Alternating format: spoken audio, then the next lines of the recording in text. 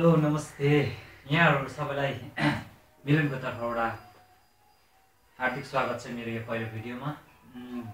विशेष गरी अहिले सिक्किममा धेरै जाडो भइरहेको छ, तपाईहरु सबैलाई थाहा छ। मैले यो भिडियो तपाईहरुको माझमा ल्याउनुको एउटा मात्र उद्देश्य थियो। म आफै पनि एउटा एमेच्योर, म आफै पनि सिक्दै गरेको एउटा प्लेयर भएको हुनाले गर्दाखेरि मैले विभिन्न वेबसाइटहरुमा विभिन्न भिडियोहरुमा नेपालीबाट कुनै यस्तो लेसनहरु छ कि भनेर मैले निकै सर्च गरेर हेर्दाखेरि मैले कुनै पनि त्यस्तो खालको लेसनहरु पाउन सकिन।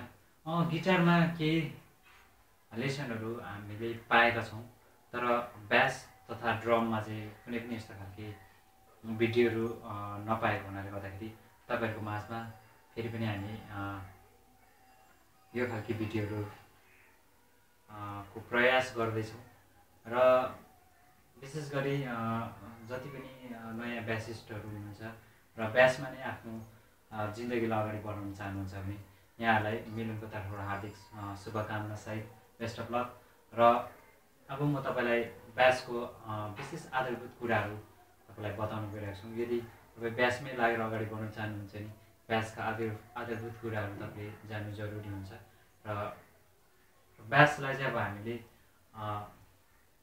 ब्याकबोन अफ म्युजिक, यो चाहिँ पछाडिको ढाडको हड्डी बराबर हो। र यो बिना चाहिँ अब मान्छे, हड्डी बिना मान्छे जसरी हिँड्दैन त्यसरी नै ब्यास बिना म्युजिकलाई कम्प्लिट म्युजिक भन्न पनि मिल्दैन। त्यसै कारण तपाईलाई आज यो ब्यास बारेमा तपाईलाई बताउन गइरहेको छु। र ब्यासको मुख्य भूमिका चाहिँ म्युजिकमा के हुन्छ भने दुईवटा इन्स्ट्रुमेन्टलाई ड्रम प्लस गिटार, लिड गिटारलाई एउटा राइट ट्र्याकमा ल्याउने काम ब्यासले गर्दछ। र ब्यासले नै त्यो ठाउँ बनाउँछ, जस्तो सोलोहरु खेल्ने ठाउँ, विभिन्न ड्रम सोलोहरु प्लस त्यसमा उठाउने अनि त्यसलाई फेरि अर्कोसँग कनेक्ट गर्ने काम चाहिँ ब्यासले यसको मुख्य भूमिका निभाउँदछ। र यदि तपाई ब्यासमा नै लागेर अगाडि बढ्न चाहनुहुन्छ भने ब्यासका आधारभूत कुराहरु विशेष गरी म तपाईलाई बताउन गइरहेको छु। र यो ब्यास तपाईले यो लामो हुन्छ, यो सबैले प्रायले देख्नु भएको छ। र देखि पनि हामीले कतिवटा कुराहरु हामीले याद गरेका हुँदैनौँ। र यो पार्ट्सहरुको नाम विशेष गरी हामीले हुन जरुरी छ ब्यासमा। र यो ब्यासको तपाईको यो अप्पर हेड अथवा अप्पर ट्युनिङ हेड भनिन्छ यसलाई। यो तपाईको ट्युनिङ मेसिन अथवा ट्युनिङ की, जसले हामीले ट्युनहरु गर्न गिटारलाई सही ट्युनमा सही नोटमा हामीले ट्युन गर्नको लागि यसको युज गर्छौं। जसरी अरु गिटारमा पनि यहाँनिर नट हुन्छ, यसलाई पनि नट भनिन्छ या त अप्पर ब्रिज भनेर पनि जानिन्छ। र तपाईले यो पित्तलको यस्तोहरु देखिरहनु भएको छ, यसलाई तपाईले पित्तलको यस्तोलाई हामी फ्रेट भनेर बुझिन्छ। र यो कोठालाई हामी फ्रेट भनेर बुझिन्छौं। र फ्रेटको बिचमा तपाईले यहाँ सेतो सेतो टिकाहरु देखिरहनु भएको छ।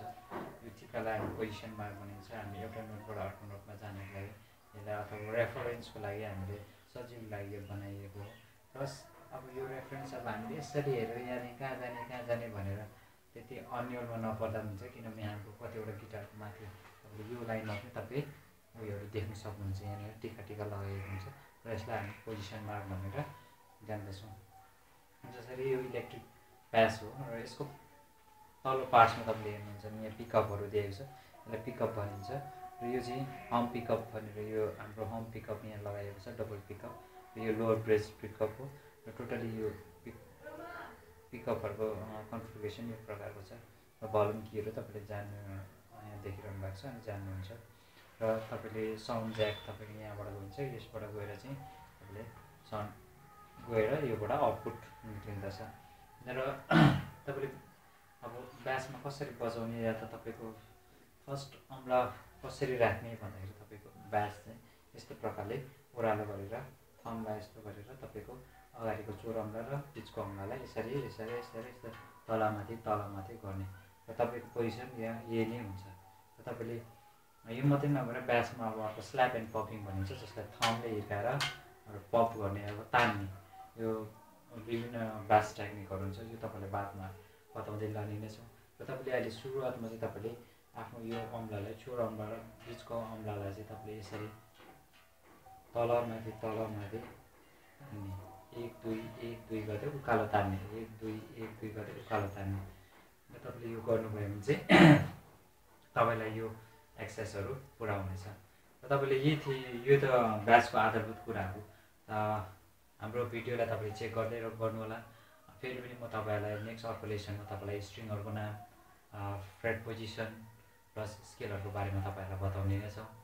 र हाम्रो आफ्नै एउटा सानो ब्यान्ड छ, जेनिक ब्यान्ड, त्यसको तर्फबाट तपाईँहरूलाई हामी यो फ्री भिडियोहरू तपाईँलाई माझमा ल्याउनेछौँ।